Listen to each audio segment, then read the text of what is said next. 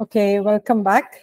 Um, we spent the first hour started in looking at understanding roles for the husband and the wife. We've been looking at scripture. We looked at a couple of passages, drew out the main roles that's been designed by God. We've seen the parallel of how Christ is with the church. And we took that parallel and spoke of different roles. So the next part and a few details on what are some of the responsibilities for those who are in ministry, and especially when it comes to the home and when it comes to the family. So as I did mention that the responsibilities for those who belong in ministry, or we are involved in a local church community, there are certain standards and conduct that we need to follow, and so this will apply to any believer, right? Any of us here as believers, it applies to any one of us.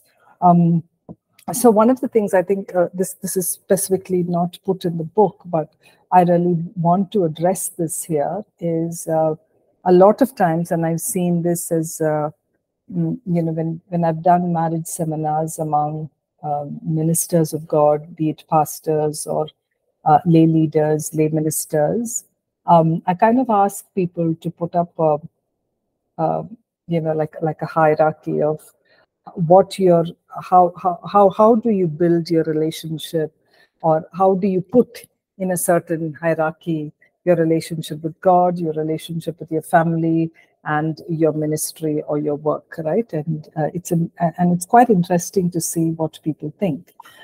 So I think everyone by default know that God is placed first in everyone's lives, but often I do see that there is a confusion for people, especially for ministers, that whether you consider your family greater or higher, or you invest time and energy in building the family first, that's right after God, first, or whether it's your ministry. Okay, and a lot of people get that a bit mixed up. And they sense that, okay, God is the priority. Like I said, that's default. They know that. But when it comes to the second place, they usually put ministry up front, and then comes the needs of the family or needs of a spouse, right? But in God's government, the family is the first place where you are ministering. Okay, that's your initial ministry. Your family, that's your spouse, your children, your home is the initial ministry. And from that, as an outflow of that, comes your ministry to a larger community, be it the church or whatever ministry you may be doing. So keep that in mind, that God remains first, and then your greatest responsibility is towards your own family. That's the mini church, right? That's the first establishment of a church that comes, and church is a group of people coming together to worship and praise the Lord. It's not just a building, right? And then comes ministry. So just to ensure that you keep that in mind, and you will see, and scripture really brings about a lot of that, draws on some of those principles. Okay, so let's just look at some verses, and we will carry, and I think what we'll do is, as we read these scripture, we will come to find or to bring about what are some of the responsibilities as a believer, as a minister, that you have towards your home and your family. Okay, so we'll just take time to read all the scripture, and then we just pick up some important roles and responsibilities for the husband and the wife. Okay, so could someone read 1 Timothy chapter 3 verses 1 to 13, and there are 4 other references, and we can go that. So if someone has the book open, if you all have the book with you, I think those of you who are in class, one after the other, you all could just read that. So that's 1 Timothy chapter 3 verses 1 to 13. That's the first one.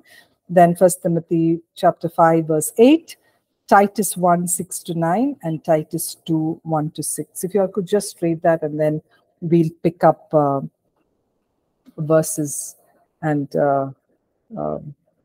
understand that better. Yes. This is a true saying. If a man is eager to be a church leader, he desires an excellent work. A church leader must be without fault. He must have only one wife, be sober, self controlled, and orderly. He must welcome strangers in his home. He must be able to teach. He must not be a drunkard or a violent man, but gentle and peaceful.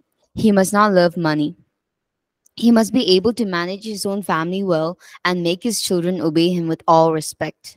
For if a man does not know how to manage his own family, how can he take care of the church of God?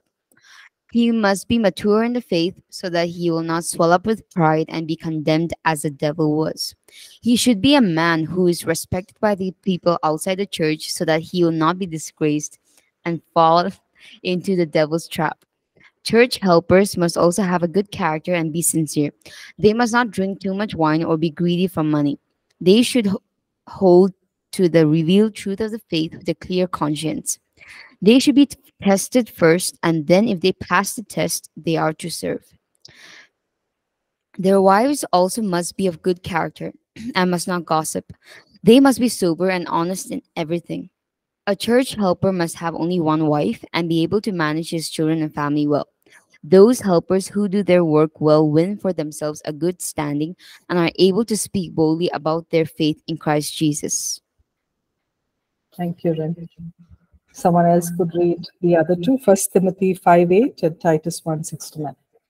1 Timothy 5:8. But if any do not take care of their relatives, especially the members of their own family, they have denied the faith and are worse than an unbeliever.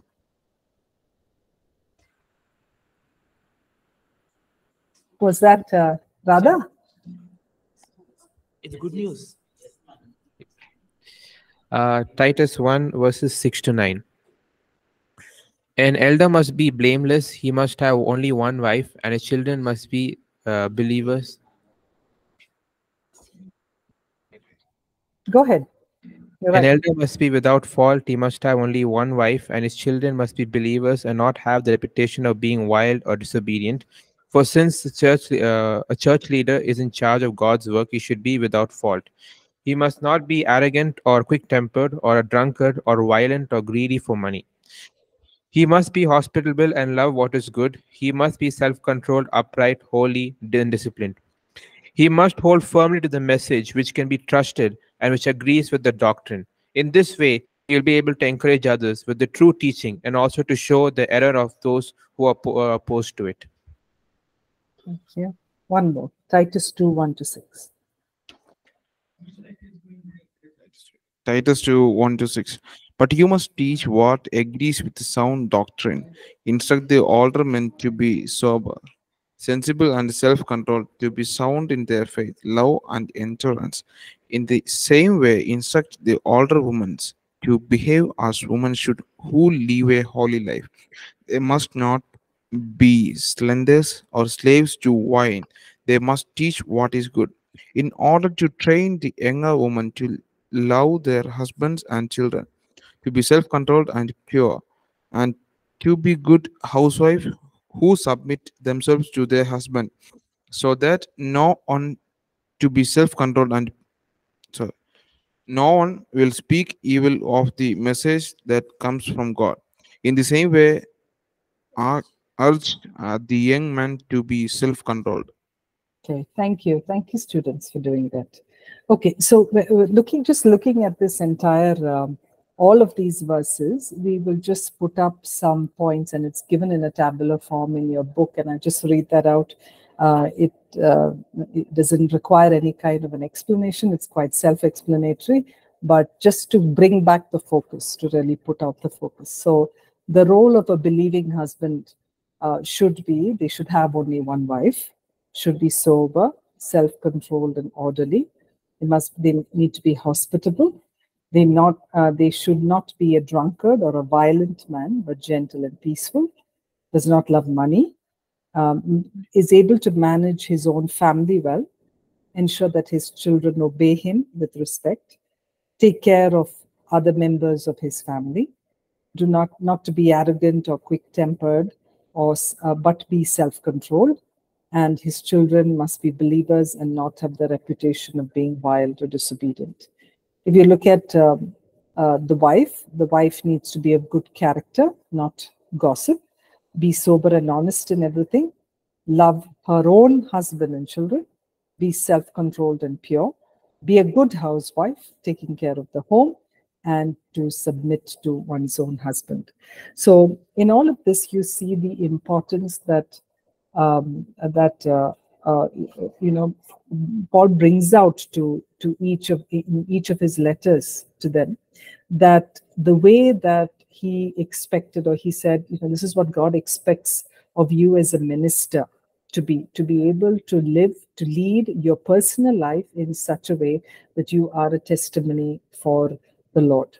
So to ensure that these responsibilities are taken care of before you are out there teaching and preaching. So I think that's important for us, and it's a good check for each one of us to ensure that we are in step with these roles and responsibilities that we have in our families, even as each of us are believers and ministers. Okay. Another part of marriage is the way that sexual intimacy happens or goes on, right? And what is the role of the husband and wife when it comes to sexual intimacy? And we'll read through 1 Corinthians 7:1-6, and again, just pick out some key points, but we will be looking at sex and sexuality in greater detail in a chapter to come. But this is when we're looking at roles and responsibilities, what is the role of the husband and wife in marriage? Okay, so I'm just going to pick up these verses. So I'll read out the verse and then we will bring out the key points. So I'm at 1 Corinthians chapter 7, verse 2, and I'll read that out. It says, "It's good for a man to have a wife and for a woman to have a husband. Sexual drives are strong, but marriage is strong enough to contain them and provide for a balanced and fulfilling sexual life in a world of sexual disorder." So the role of sex in marriage is to ensure that there is a balanced and a fulfilling sexual experience, sexual intimacy between the husband and wife. And that's what the role of a husband and wife is. Verse 3, it says, "The marriage bed must be a place of mutuality, the husband seeking to satisfy his wife, the wife seeking to satisfy her husband."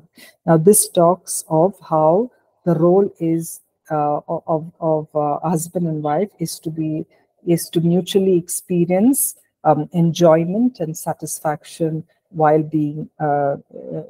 enjoying sexual intimacy. So it's a place of mutuality, that both the husband and the wife are in a place of agreement to satisfy one another. Okay. And verse 4, marriage is not a place to stand up for your rights. It's a decision to serve one another, serve the other, whether in bed or out. So here it is an opportunity for them. It's an enjoyment, and it's something that you do not holding back or not using it as a weapon against one another, especially when there are conflicts. Okay, then verse 5, it says, "Abstaining from sex is permissible for a period of time if you both agree to it, and if it's for the purposes of prayer and fasting, but only for such time." So it says abstaining from sex comes when during shorter periods of time, especially when it is to do with prayer and fasting. And the last one is that Satan has verse 5 again. Satan has an ingenious way of tempting us when we least expect it. So this area of sexuality often becomes a place of attack and for the enemy.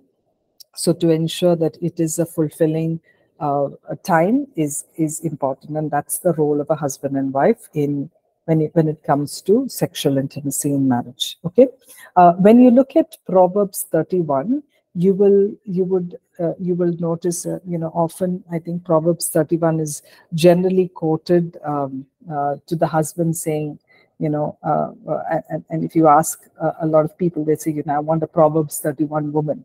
But what you also need to notice here is a Proverbs 31 woman also has a Proverbs 31 husband. Okay, and so let's just probably look at some of those, so that entire passage and see what it really talks about, how you can or you can be a Proverbs 31 husband, so that you bring about a Proverbs 31 woman. Okay, so there are a lot of things that are stated in here that actually helps us see that.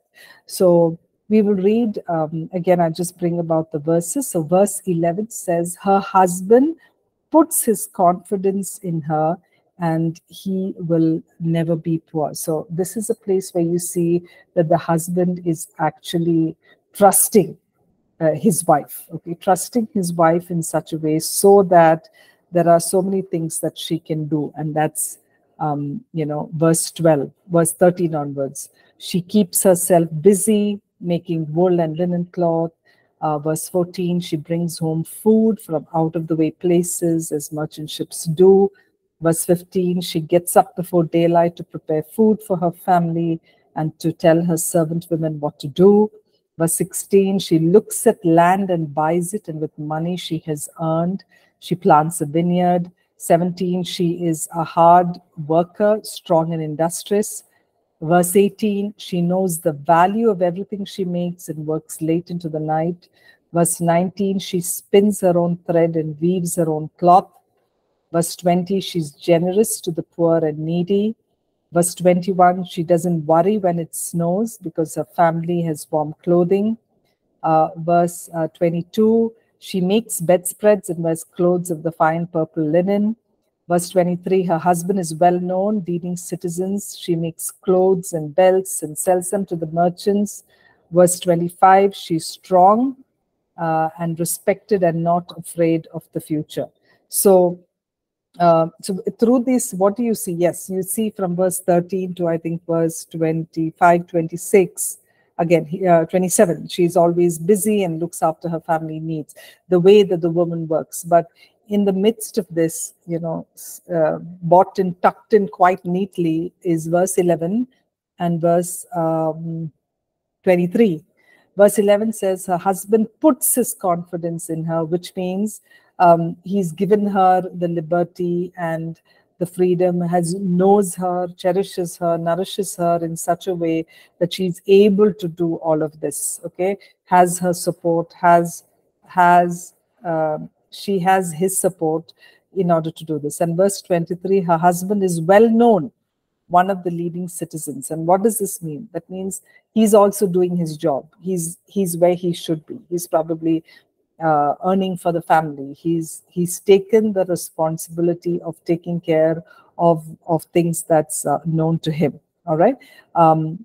What else does it say? The children, verse 28, her children show her appreciation and her husband praises her. So here you see the husband also applauding her, acknowledging what she does.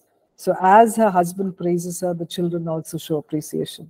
So shows that the husband treats her well, is able to really build her up in such a way that even the children show their appreciation to her. Verse 29, he says, many women are good wives, but you are the best of them all. So it shows that he's actually, probably you can picture him praising her at his workplace or wherever he is, but he's one of the leading citizens. Maybe he's sitting in a courtroom and he's talking about the good things that his wife does. So he's praising her. He is really in awe of how and what she is. That's how he says, many women are good wives, but you are the best of them all. And he's also probably telling her, that, there's none like you, my lovely wife, right?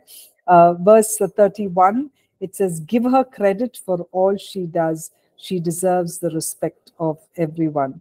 So that's what the husband probably is also doing, giving her credit and ensuring that she has the respect of her husband. So this entire Proverbs 31 is just not for the virtuous woman, but also for the husband who helps his wife to be as virtuous. Okay, wonderful. Okay, now before I just move on, is there any question up until now?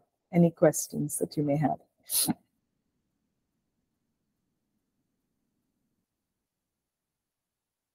Yes, Meena, go ahead.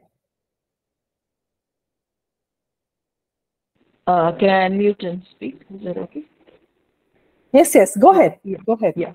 So the list of all those virtues in Proverbs 31, as far as the woman is concerned, I mean, the expectations are high, and there are a lot of things that, okay, she is doing, right? So what happens is, while on one hand, the overall picture can be kept in mind, and one works towards this. So, but what happens if, like that kind of a thing is, I mean, in today's day and age, I'm just speaking generally, it's not possible to be all this and more, and there is she's industrious and she does a whole lot of things, right? So what happens if all of that doesn't happen? I mean, it's not, I mean, may not be happening on a regular basis, or it is, maybe it's asking for too much. Then what happens? Okay, that's a great question. So Nina, I mean, the way that I see this is, this was in a setting, or this was written in a setting, and if you look at all of this that's been written, there's a lot of work that she's doing that comes from, a lot of things that she's doing from scratch, right? And if you see, probably this woman is one who has been noted to be somebody like a leader, okay? But it also, think of the setting. The setting is maybe an older Jewish home, where there are, a wealthier home, where there are different things, there are different people to support and help. So it's coming from a setting like that. I think what we need to look at is looking for principles. And if you look at principles, it talks about how the woman is able to manage different responsibilities that's given to her, rather than, should I be spinning my own clothes? Should I be, making my own food right from scratch? Should I be ensuring that, I'm doing philanthropic work? So look at principles around whatever God's put into your hands, whatever God's put into your sphere of influence is what we are called to do. So maybe for us, let's say a woman here on this in our time and space, okay, maybe it's a work outside, okay, so you need to get engaged in that. It may not be practical of doing the work at home also, so it's fine to have, let's say, an added help in it, but it is maybe some way of overseeing things. Maybe it's not practical to teach the children ABCD, so it's ensuring that they get their support in that way. So taking principles from it is being able to take on the responsibilities that a woman has, rather than it being every single thing that is spoken about over here. That the woman who is able to balance what is given to her. So, and I'd say if that is, and because we're all different and we are people who have different kinds of personalities and what God's put into our hearts, there may be some women who would like to ensure that their responsibility is only at the home, and that's perfectly okay, even if they don't work outside. And that, of course, has to be done in communication with their spouse. Nevertheless, if they are willing to take up the responsibility of the home and doing it well and doing it according to pleasing the Lord, that's what matters more than the number of tick marks that you can have of, making their own clothes and cooking food and getting up early and providing for the maids and all of that. But it basically, the principle that you can take on is whatever God's put into you, to be able to balance it and do it in the best capacity that you can. And of course, the character, there's a lot that talks about character, right?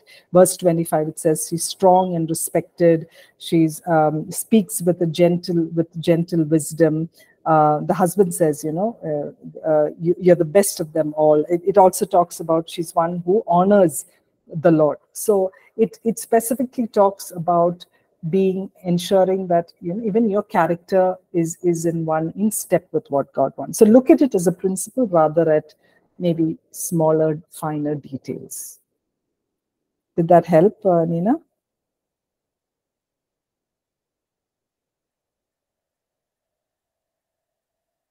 Okay, I suppose so, Nina. Don't get to hear from you, but I suppose so. Okay, so, okay, all right. Yeah, sure. Go ahead. Yeah. Yes, I can. I can, Nina. Go ahead. The husband appreciates all of that, right? It is a thing. So what happens if the woman is okay doing whatever she can?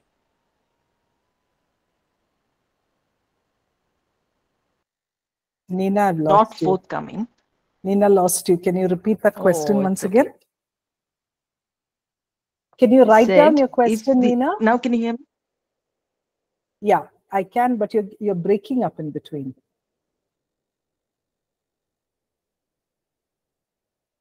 Nina, I've lost you once again. If you can write down your question, that will help. Okay, I think Rose is also mentioned. She said, I really like this part where it says at the end of page 46, to be a Proverbs 31 wife, I need to be a Proverbs 31 husband. The Proverbs 31 is not just for women, but for men too. Yes, it is. Okay. All right. So, Nina, while we wait for your question, we'll just look through the last part of this.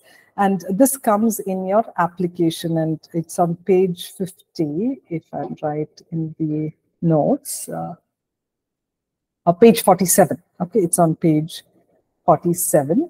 And I just want to explain some of this because I think it's a practical insight into how we express love for one another. Okay. Now, this book was written by a person by name Dr. Gary Chapman, and this book is called The 5 Love Languages, and he describes how we express love and how we feel love. Okay, and he spoke about these 5 languages. Of the way people generally, it's a research that he did to find out how people express love and how one feels love. So when you look at these 5 love languages, and it's there in the chart, but I'll just speak of it. The first one is physical touch. Physical touch is what speaks, that they express or they feel love when it is it is with a touch. Now, this is not just sexual touch, but it can also be non-sexual. That love speaks very strongly when there is touch, when there is physical touch. Then comes words of affirmation, that a person feels love when there are words that are spoken to them. Okay, spoken, loving words, words that are build, that edify, that encourage. All of that are when they speak words, that's what they experience. The third one is acts of service. Acts of service is when you're doing something for the other person. Okay, that is actually doing some service, right? It could be in any form, maybe paying a bill or doing a chore or washing clothes or doing the dishes or ensuring that the car is cleaned, or some kind of service, or bringing a cup of coffee or cooking a nice meal. All of that's called the acts of service. Then comes quality time. Quality time is ensuring that you give the person attention, spending time with them, either every day talking about different things, or going out for walks together, playing games together, doing a certain hobby together, going for dates together. That's what is quality time. And the last one is receiving gifts. Receiving gifts is, giving something that's thoughtful. to the other and also receiving. So when you look at this 5 love languages, often the importance of each of this can vary for each person. Okay, so it may not, it doesn't mean that it has to be in a certain order, but it may, one or two may be of higher priority and higher importance to a person, to one of the spouses, and the other two may be of higher importance to the other spouse. Now, what happens is that we often show love or express love in the way that we feel love. So if I feel love by acts of service, I generally tend to even show love through acts of service. Or if I feel love when someone spends time with me, I also may express it by spending time with somebody else. Okay, so that becomes a very dominant characteristic about the way that we express, or that we feel love and that we express love. And so also the other person, the way that they feel love is the way that they express love. Now, a lot of times, conflicts often occur, or people feel, or couples feel that they are not loved because they haven't felt loved, because their primary love language has not been spoken, or has not been is not what is taking place, right? So let's say the husband has maybe his primary love language is physical touch, whereas the wife's primary language may be acts of service. So the wife continues to do everything, irons his clothes, keeps his shoes ready, ensures he has a tiffin to carry, brings him a coffee, massages his feet, all of that. But still the husband doesn't experience the love because that's not his primary love language, and vice versa. So it is a good thing to understand this, the way that you personally feel and express love, and the way your spouse feels and expresses love. And if you look at that entire pages 48, page 49, page 48 and 49, when you look at that, there is a certain, a quick questionnaire that you can generally do to understand what represents your love language.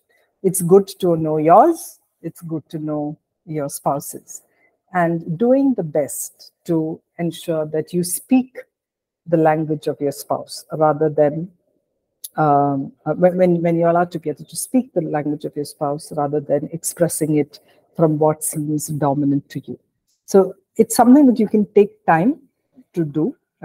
It's a good thing to understand, and also come to see how you can personally express, depending on what the language is for your spouse, how can you express that love language to your spouse. Now, that's something that can happen through proper communication, being able to really discuss about all of this. It's something that you can do.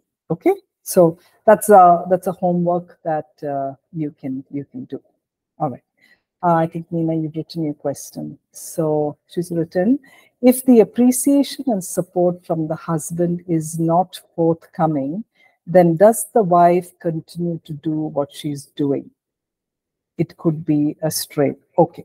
So, so some of this can, when the Bible talks about certain principles, it definitely talks, a lot of things are enhanced when you do see, like especially in this Proverbs 31, we do see that there is something that the husband does that really builds into something the wife does, and something that the wife does builds into something that the husband does. So the husband being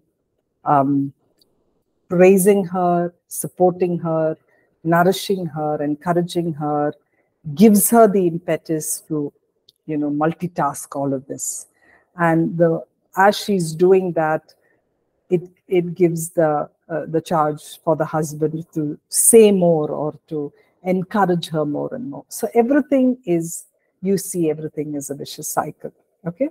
But yes, as we walk through life, we do definitely see that sometimes this doesn't happen. Nevertheless, our submission, or whatever we do, as Paul talks about it, whatever you do as unto the Lord. So, and I think that's a wonderful a word that we need to stand on, because when we are able to do things for the Lord, we find that our expectation about what we need from our spouse may not be as high. Well, ideally, or in the way that God ordained it, it's definitely needed that the husband does it. And when you look at these roles in itself, if a husband and a wife are to play these roles as assigned by God, being obedient to what God wants, you'd see that the union is designed to be beautiful. It's designed to be holy. But like many things that you see, when we don't stand in accordance to what God desires, there are consequences to it. And there are some chapters later that may deal with some part of this question, is that you may not, like, for example, the wife may be doing a lot of this, but may not be receiving the appreciation, the love, the acknowledgement from the husband. And it becomes a strain. And for no fault of hers, she bears also a consequence, right? It is true. It's true that happens. And that's when we learn and we understand the focus and our desire to please God comes above anything else. And when we do that, when we desire to please God, He's the one who empowers us to do whatever we need to do. In the natural, yes, it is a strain. In the natural, it is a burden, right? It may feel very demotivating for the wife to continue doing things, maybe when the husband hasn't taken on his responsibility or his role, right? It becomes a huge strain. It becomes a huge burden. And that's when we move to, but we move to seeking it from the Lord, to going back to the Lord for the help we need to ensure that we are doing what God wants us to do. So yes, naturally it is a strain. And that's why when we pin our hopes, even when we talk about in marriage, building our love for one another, there can be times when there are a lot of instances in our lives that takes place that oneness doesn't come because of some sin or some issue because of one person or what one person has done. Our focus is to the Lord. Our focus saying, Lord, this is something that I need to do because I honor you, because of what your word says about me. So the focus is on the Lord in all things, whether it be marriage, whether it be studies, whether it be work, in all things, our desire is to please the Lord. And by pleasing the Lord, we're bringing our spouses closer to us. So yes, that's a difficult question, but nevertheless, with regard to everything, our desire is to please the Lord and take from His strength whatever we can do. Okay? All right, I think Rose has another question. What about widows or widowers who have remarried and they are unable to show the same love that they once had for their first love? Okay. So again, this is a topic we will slightly talk about later, but nevertheless, if there is a widow or a widower planning to be married, one of the important things that a couple needs to do is to ensure that they go through a marriage preparation course. Okay, all because you have done it maybe at your initial time of your the first wedding, okay, your first marriage, and have spent a couple of years with your spouse, and then that there has been a death. In this case, it's a death, right? And you're remarrying. There needs to be a revisiting, a re-preparation of those 7 points that we spoke about, okay?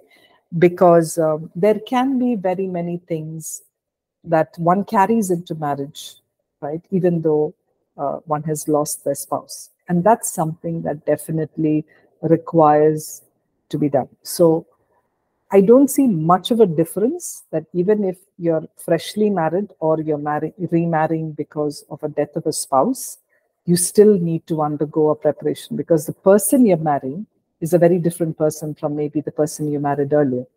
And their likes, their dislikes, who they are, what they are, their kind of traits are very difficult. So going through a preparation is very important to do so, because while you're going through the preparation, you're getting insights about yourself, about is this a renewed attachment that you can make, after the first marriage. So I'd say, if it is for a widow or a widower who is considering remarriage again, going through a premarital session is highly important, because you need to heal from whatever has happened in the first marriage, or whatever issues that's there, been healed from that before you enter into the second one. Okay, I hope I answered that, Rose. Okay, Sean, you've asked, ma'am, is this a good order for a person to have in his or her life? God, family, ministry, work, friends, and other things. Yep, it is. That sounds like a good one. That sounds like a good structure. Rose, did I answer your question? And even Nina, I hope I answered your questions. Oh, Rose. Oh, that's Rin. Oh, sorry, Rin. Okay. Okay. All right. Great. Okay. Any more questions?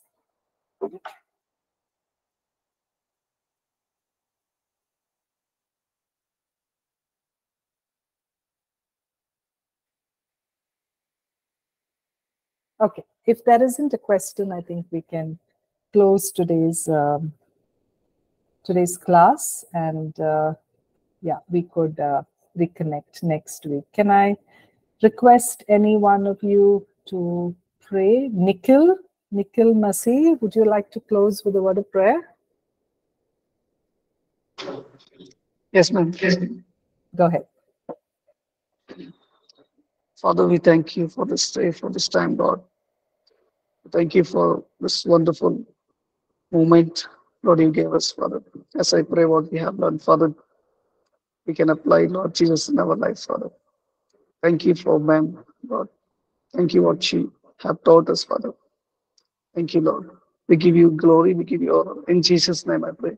Amen. Amen. Thank you, students. God bless you. Have a blessed week. I will meet you next week, week 5. Thank you. God bless.